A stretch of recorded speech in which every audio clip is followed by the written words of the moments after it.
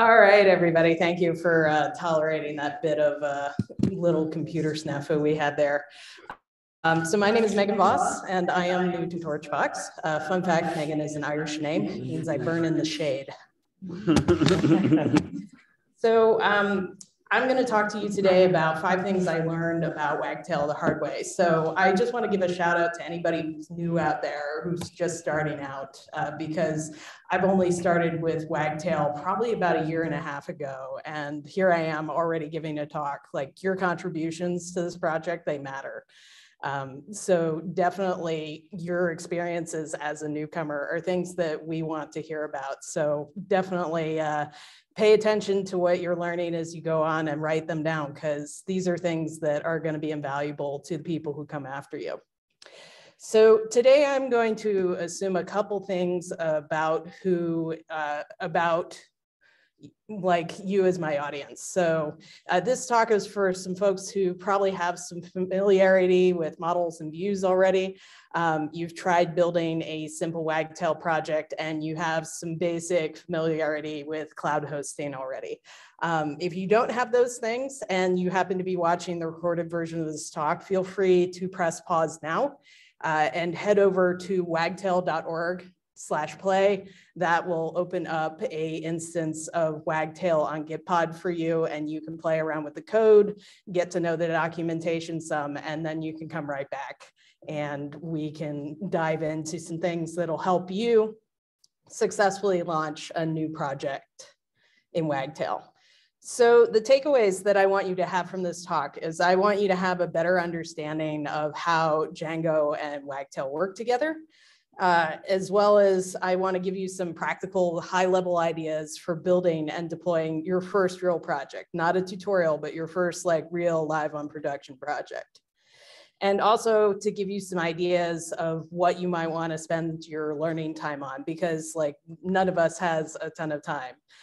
We're all very busy people, so I want to give you some ideas for how to focus. So if you're a more experienced developer, maybe you want to grab some coffee right now, or if you want to take a trip down memory lane and kind of relive some of the things you probably learned the hard way too. Let's go ahead and dive in. So first, a bit about me. I have a background. I actually started out as a research scientist and kind of wound my way through a writing and marketing background into tech.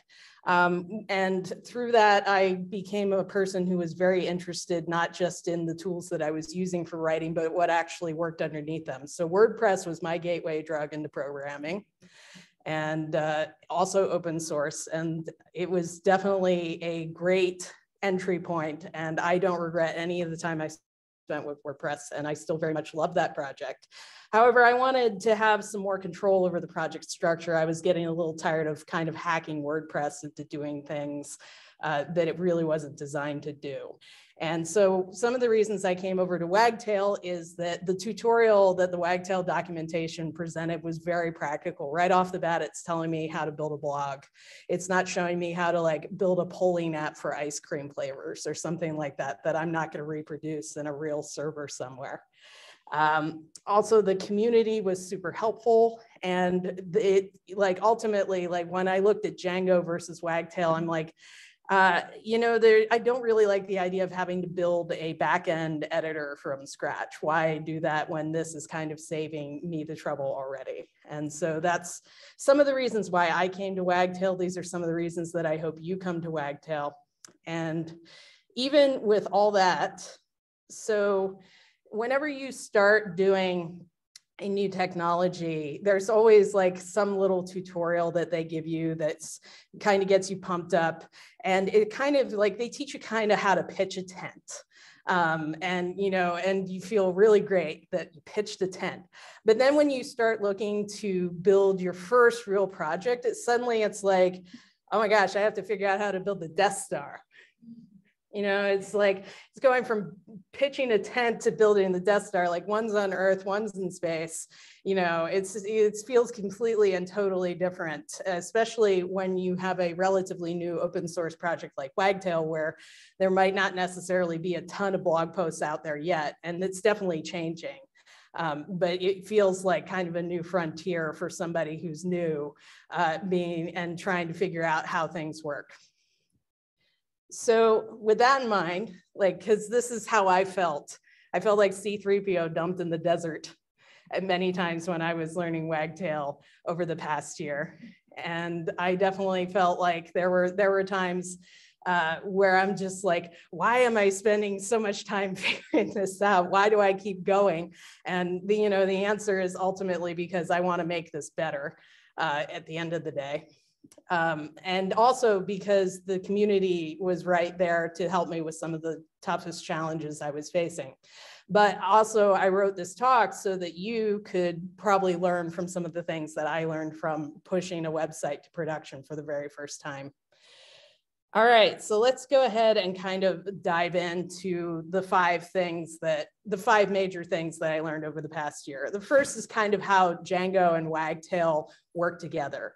So when I first came to this project, I kind of had this idea in my head that Wagtail and Django were kind of like these nesting dolls, which I will call Ukrainian nesting dolls for reasons. And so I thought that Django kind of fit inside Wagtail and that I would never have to deal with Django, not at all. Yeah, that was completely and absolutely wrong. Django and Wagtail more exist kind of side by side and work together in like this kind of nice coexisting manner. And one of the examples I'll use to illustrate that is kind of this issue I ran into of the phantomexample.com. So I was installing an authentication package called AllAuth. It's probably one that many people in here have used and many people online. It turns out when you turn on the multi-site function in Django in your Wagtail project that it introduces some interesting things in terms of where it pulls data from. And for this one, it was in the email authentication part where like a user was getting a confirmation email that they signed up. I could not for the life of me figure out where this example.com was coming from because I had in my Wagtail site settings, no example.com. I had the real site name in there. And it took me forever. And I finally put a question in on Stack Overflow, which Matt graciously answered. And it turns out that there are two admins. And I had no idea that there were two admins. This seemed kind of like lunacy to me, but the more I thought about it, it actually does make some sense because you don't want to get rid of the benefits of Django to make way for, or try and duplicate everything in Wagtail. It was just one thing as a beginner that I didn't know that this was also here. And so now you know, and if you ever need to navigate to the Django portion of your installation, you should go to /Django admin. And sure enough, when I went there, I found the offending example.com and made it go away. So that was one of the things I learned the hard way about how Django and Wagtail work together. So one of the big things that I definitely want to take you away, this is the one that almost made me run for the hills as a new developer, is the customization of models. So I kind of made this silly decision to learn Django and Wagtail at the same time, and also to mostly dive into the Wagtail docs first. Turns out you miss a couple things when you don't read the Django docs, like custom user models. Which is something that for a new user is completely something I wish I knew about earlier. We'll get into the details about that in a minute. But so custom models are models that are customized versions of existing Django or Wagtail models. They give you the option to add specific fields to your project. And kind of the big three that I wish I had known about were the user model, the document model, and the image and rendition portions of the models. So let's explore a bit. So why would you want to customize these models? And why would you want to customize them kind of first thing in your project? Because I wound up doing it in the middle of my project versus at the very beginning. And here are some of the reasons. First of all, in the Django docs, which I didn't read first, because I read Wagtail's docs first, it says that it's highly recommended to set up a custom user model, even if the default model is sufficient for you. And the reason for that is if you don't need it now, you might need it later. Like, you don't know in the lifetime of your project how far, when you're going to need it. And if you don't make it now, it's going to be a bigger pain in the butt to make it later. And so it's not impossible. Migrating to a custom model in the middle of a project involves a manual data migration, though. And that is not an easy process for somebody who is new. And I definitely was kind of tearing my hair out. Unfortunately, it was with a database I didn't particularly care about. But if you're working with a project with something you care about, that's a whole different matter. And one of the reasons I discovered for why this is something that continues to be a bit of a struggle is Django ticket 25313. This ticket has been open for years. Like this is a problem. The idea of switching to a custom user model in the middle of a project is something even some of the biggest minds in Django haven't figured out how to solve yet. So as a beginner, this is not something that you really want to tackle. You should definitely set a custom user model as soon as you can in your project. And I'll share a link later on for a tutorial that shows you how to do that. Also, similarly, you want to definitely consider customizing your image and your document models as soon as you can. Currently, the alt texts and captions aren't included as default fields in Wagtail. There are very good reasons for this, which I'm not going to go into because that's kind of outside the scope. We definitely, I appreciate the flexibility that Wagtail gives everybody, but this is definitely one of the more common things for newer people that tends to throw them, is the idea that these aren't included. And if you change your existing site to a custom image and document model, like every image or document that you already have in your site isn't going to be copied to the new model if you switch it in the middle of a project. Again, you'd have to do a manual data migration for that. So save yourself that headache, avoid that manual data migration, customize those models as soon as you can if you have a project that needs that. I'm sure there are probably some projects out there that probably wouldn't need the full customization level, but it's definitely, I can't think of many that wouldn't, to be honest.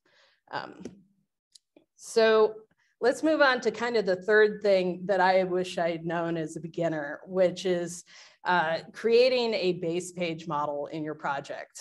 It saves you a lot of grief. Because it helps keep your project dry. It keeps you from repeating things. And so there will be mix-ins and other things that will apply to all of your pages on your site, and having a base page model that you can kind of add those things to makes it easier for you to keep things organized. One common example, and one that I've used, is for the metadata or SEO packages that are out there for Wagtail. You usually use a mix-in. And so that's a good use of a base page model. And one thing that I did catch with doing that is that there are sometimes some template tag conflicts with certain packages like all auth. So this is definitely something you want to test pretty thoroughly, but it's a very useful trick. And so just to show you a quick little code example of how that works, on the left here is a base page model right here, where you would have class base page, and then you'd add in all the things that your pages have in common, such as the metadata page mix-in that I have here. And then you can go ahead and call that base page into all of your other page models. So this example here on the right of a news index page I have for one of my projects just goes ahead and calls that base page, and every page that uses news index page will pull that metadata page mix-in in with no problem. Well, I mean, there might be problems, but that's a whole different thing. So when I came into Wagtail and Python, I kind of got away with this kind of, my process what used to be kind of, code, local test, deploy. It was very linear. So one thing as a newcomer to both kind of the cloud spaces and also Wagtail and Django is that I thought, oh, I'll just build the whole thing and deploy it all at once. It turns out that is not the most efficient way to manage these types of projects. I definitely learned and highly recommend that folks who are new to these types of projects consider deploying early and often. Like as soon as you get your project, like get it onto a test server. Like there's some very great, you do not want to like get all the way to the end and deploy the whole thing at once, because it becomes like too much to troubleshoot at once. It's better to troubleshoot in smaller chunks. And so adopting a circular mode of deployment is something that I definitely learned from this, and something you should consider, especially if you're going to wrangle a digital ocean droplet. So that is something to consider. All right. So the last thing that I highly recommend is surrender to the idea of learning Django forms. That is one of the things that I wish I had known ahead of time. For most projects, the Wagtail's form module will provide like some very useful features, but it's most likely not going to be enough for every single project you do. Many will need some more complex forms. And so, especially if you want to take advantage of the permissions, groups, other features that Wagtail Forms doesn't currently support. And it's a pretty huge learning curve for Django Forms, but it's definitely one that is worth investing in. All right, so just to give you a quick recap here and give you folks who are at home time to screen cap this. This is kind of a summary of everything I've gone over here. Definitely like remember Django and Wagtail, they exist side by side. Plan and troubleshoot accordingly. Make your custom models first thing. If there is one thing that I want you to take away from this talk, custom models, number one, do that first if you can. Consider creating a base page, deploy early and often, and definitely invest some time in learning Django forms. I'm also going to go ahead and share kind of my recommended learning resources for people who are new to Wagtail. I am infinitely grateful to these folks for helping me get through a lot of my troubleshooting.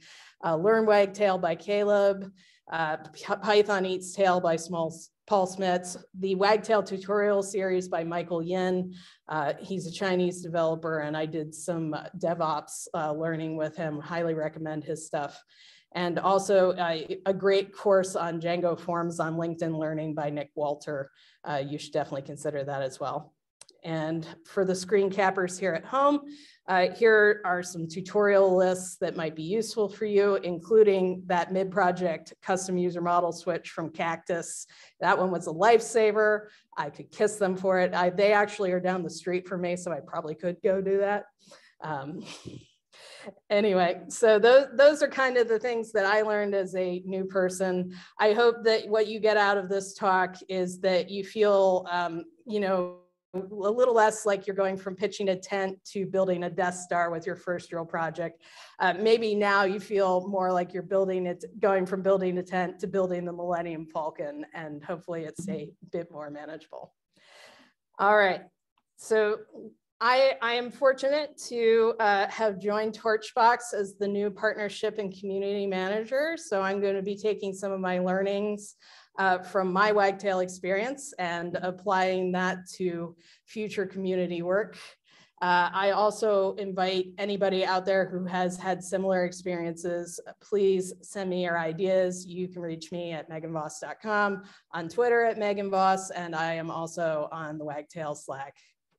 Meagen Voss. All right. Thank you so much, everybody. Really appreciate your time. Yeah, question. One question so far. How to make it clear that Wagtail is built on top of Django and that Django always applies? Should Wagtail docs duplicate concepts from Django docs?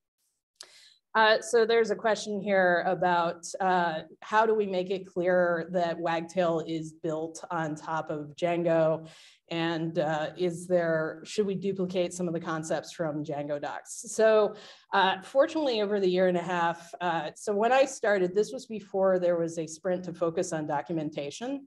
And so a lot of the issues that I faced over my initial beginning have actually already been solved with some of the improvements that have been made to the documentation. I think we probably could do a better job maybe with some warning labels around the custom user model and also the custom model documentation. Those are kind of the, those big teeth grinding issues maybe are worth duplicating. But I definitely don't want to get into a situation where we're maintaining things that Django is already investing time in. So,